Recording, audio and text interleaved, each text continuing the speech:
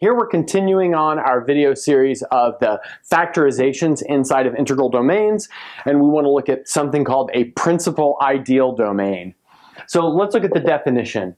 So an integral domain D is called a principal ideal domain, or shorthand PID, if every ideal in D is a principal ideal. So we'll recall in just a second what a principal ideal is. So on the channel before, we proved a couple special cases of principal ideals. In particular, we proved that the ring, the integers, is a principal ideal, and K adjoin X, where K is a field, is a principal ideal domain. So in other words, the ring of polynomials with coefficients in a field, that's a principal ideal domain. Okay, so let's recall these three following notions. So for A and D, really this can be in any commutative ring with one. The principal ideal generated by A is notated like this, so angle brackets A, or sometimes just parentheses A. And that's equal to all multiples of A where we let R run through the whole ring, or the whole integral domain in this case. And then next we say that an element P in D is irreducible if, when we factor P into A times B, A or B is a unit. And another subtle thing here is that P starts off being a non-unit. So I didn't write that there, but that's also important. And then also, a non-unit P is said to be prime if, when P divides AB, we have P either divides A or P divides B. Okay, great. So we want to prove this lemma before we prove another result regarding principal ideal domains, and that is if D is a PID and A and B are elements of D, then we have these three equivalences. So if A divides B, that's the same as, in other words, if and only if the principal ideal generated by B is a subideal of the principal ideal generated by A. A and B are associates if and only if they generate the same principal ideal, and A is a unit if the ideal generated by A is the whole ring. Okay, so let's go ahead and see this proof. So we'll prove one first, and we'll prove this forward direction. So let's go ahead and suppose that A divides B. So what that tells us is that B equals A times R for some R in the ring, or in other words, in the PID in this case. Now the next thing we want to do is let's go ahead and let X be in the principal ideal generated by B. So that tells us that X equals B times Y for some Y in the ring, because that's what it takes to be in that principal ideal. But now we want to stick this equation inside of this equation. So that tells us that X equals A times R times Y, but that's most definitely an element of the principal ideal generated by A. So notice by element tracing, we started with an element in this principal ideal. We ended up with that element is in the principal ideal generated by A. In other words, we have the correct inclusion.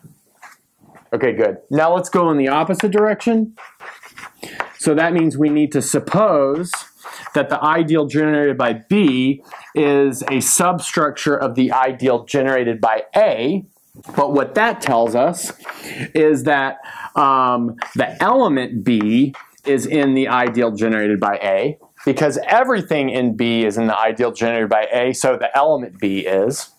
But what that tells us is that B equals AR for some R in D, but that's exactly what it takes to say that A divides B. Great. So we've proven part one. Now I'll clean it up and we'll prove part two. We just got done proving part one. Now let's prove part two. Again, this is an if and only if statement, so we have two things to prove. Let's do the forward direction first. So let's go ahead and suppose that A and D are associates. So recall, that means that there exists a unit, U in D. Recall that a unit is just an invertible element. I should say an element with a multiplicative inverse. And so there exists a unit such that A equals B times U. So being associates means they differ by a unit. So now from this, we can see that B divides A, which tells us by part 1, the principal ideal generated by A is a substructure of the ideal generated by B. Now we can take this equation and multiply by U inverse on the right, because we know we have a unit here. So there is a inverse. So A times U inverse equals B, but that's the same thing as saying that A divides B, which means that the ideal generated by A is a substructure of the ideal, which means the ideal generated by B is a subobject of the ideal generated by A. But now, if we put these two together, that means the ideal generated by A is equal to the ideal generated by B, which is exactly what we wanted to show. Let's go ahead and do the reverse direction. So we want to start off supposing that the ideal generated by A is equal to the ideal generated by B. But notice that means that the ideal generated by A is a subset of the ideal generated by B, and vice versa. So the ideal generated by B is a subset of the ideal generated by A. But now we want to apply part 1 again. That tells us that A divides B and B divides A. But this one tells us that B equals AX, and this one tells us that A equals BY. But now we can put these together to get this following kind of nice equation. We can get B equals, now we'll replace A with B times Y, so we'll get B times XY, where I've commuted. So we have B equals B times XY, but then by the cancellation rule in integral domains, we can say that this means 1 equals XY, which tells us that X is a unit. But notice if X is a unit, and we have this right here, that means that A and B are associates, because they differ multiplicatively by a unit, which is exactly what we wanted. Okay, we just got done proving parts 1 and 2. Now we're ready to prove part 3. That says that A is a unit if and only if the ideal generated by A is equal to the entire ring D. So let's go ahead and do this forward direction first. So let's go ahead and suppose that A is a unit. So notice what that gives us is the following. So A inverse exists. So in other words, it has a multiplicative inverse. Now the next thing we want to do is suppose we've got an arbitrary element from D. So let's take an arbitrary element X from D, and we can write this arbitrary element X in this kind of weird way.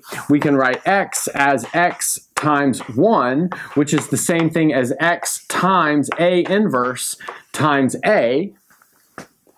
Because again, A inverse exists, and A inverse has the property that A times A inverse is 1, and I've used associativity here, but writing it like this, we see that that is an element of the principal ideal generated by A, which tells us that the entire ring is a subring of the principal ideal generated by A, but we know that ideals are already subrings of the whole ring, so that means we've sandwiched this ideal A between the ring and itself, and so in other words, we have D equals this whole thing. Okay, good. Now let's do the other direction. So in other words, we want to suppose that the entire ring is generated by A as this ideal. And in particular, since D has an element 1, we know that 1 is an element of A. So that means 1 is some multiple of A. So there exists a B in D such that A times B equals 1, but that's exactly what it takes for A to be a unit. So A is a unit. In other words, we found this A inverse, we just called it B. Okay, good. So we finished the proof of this lemma. I'm going to clean up the board and we're going to look at theorem that builds off of this. Building off our lemma, we're going to look at the following kind of bigger result, which has a really important corollary. And this says that if D is a PID and we consider this ideal, which is not the zero ideal, then P is a maximal ideal if and only if P is irreducible. And over here I should say the ideal generated by P is a maximal ideal, and over there P as an element is irreducible. Let's recall what it means to be irreducible. It means that if you can factor P into two things, then one of them has to be a unit. Okay, great. So this is an if and only if proof again. So that means we have two directions to do. So let's look at the forward direction. So let's suppose that P is a maximal ideal. Good. And then suppose we've got some sort of factorization of P. And P equals A times B. And notice our goal here is to show that P is irreducible. In other words, A or B is a unit. But notice what this equation tells us, P equals A times B, that tells us that A divides P. Okay? But then, if A divides P, then we've got some sort of ordering on the ideals.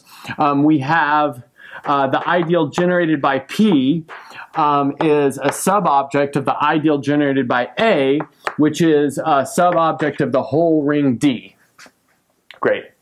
But then, by the definition of a maximal ideal, if we've got an ideal between a maximal ideal and the whole ring, then that means there are two cases. Either our ideal is the maximal ideal, or this new ideal is the whole ring. Okay? So now, let's look at this case first. So if the ideal generated by P is the ideal generated by A, then that means that P and A are associates. But if P and A are associates, then that means B is a unit. Because the definition of being an associate is they differ by a unit. So here, they're differing by something, but since they're associates, that has to be a unit. Great. And then now let's look at this other case. So the other case is that ideal generated by A is the whole ring, but again, by our lemma, that means A is a unit. So let's see what we've got. Down this case, we get B as a unit. Down this case, we get A as a unit. But that's exactly what our goal was. So in other words, P is irreducible. Finishing this first direction of our proof. All right, let's go ahead and look at the other direction. Okay, so for the other direction, we want to start assuming that P is irreducible. So let's suppose P is irreducible. And we want to end with the ideal generated by P is maximal, which means we're going to want to put an ideal between the one generated by P and the whole ring and show that that is either one or the other. So let's consider A in D with the ideal generated by P is contained in the one generated by A, which is contained in the whole ring. And in general, you would put an arbitrary ideal here, which you would call I, but since we know this is a PID, any arbitrary ideal is generated by a single element, so we're good to go here. So now, notice by our lemma, this means that A divides P. In other words, that means that P equals A times B for some B in D. Great. But then, since P is irreducible, that tells us that A or B is a unit. So, A is a unit, or B is a unit. So let's look at each of those cases and see how that when put together, those will tell us that we do have a maximal ideal. So if A is a unit, again, by that lemma, that tells us that the ideal generated by A is the whole ring D. Great. Now, if B is a unit, that means that P and A are associates. That's the definition of being associates. So P and A are associates. But recall in that previous lemma that if they're associates, they generate the same ideal. So we have the ideal generated by P is equal to the ideal generated by A. So let's see what we tried to do. We tried to put an ideal between P and D, and we ended up with it's either the whole ring or it's our original ideal. But that's exactly the definition of this ideal generated by P is maximal, which is what we wanted. Okay, so now we're done with this proof, and then we're going to look at a really important corollary. Okay, so an important corollary to this is that if you've got a PID, the notion of an element being irreducible is the same as the element being a prime. So in an arbitrary ring, this is not the case. So in an arbitrary ring, the notion of being a prime is more restrictive than the notion of being irreducible. And in fact, a couple of videos back, we found elements that were irreducible that were not prime. Okay. Great, but in this case, if you have a PID, these notions are the same, and that's what this corollary is saying. So let's go ahead and look at the proof of this. So let's suppose P is irreducible,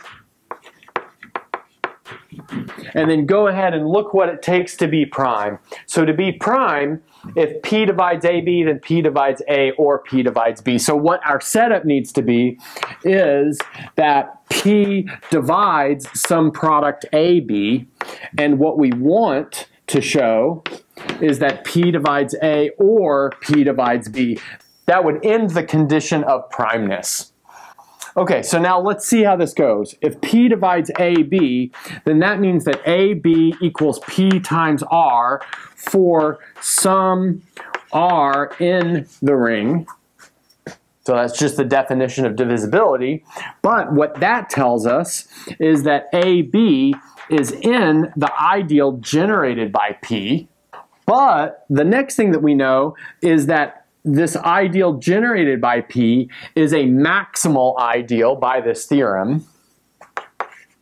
So let's write that down. So this is a maximal ideal. But by something we proved a long time ago is that a maximal ideal implies that it's a prime ideal. Great. So I'll let you guys look up the definition of a prime ideal, but we're about to see it in action. But this being a prime ideal means that if A, B is in the ideal, then A is in the ideal or B is in the ideal. But let's see what each of those gives us. This means A equals PX, which is the same thing as P divides A, or this one means B equals PY, but that means that P divides B, which is exactly what we wanted. Okay, great. So this is a really important theorem and corollary that shows that in PIDs, irreducibility and primeness are the same. That's a good place to stop.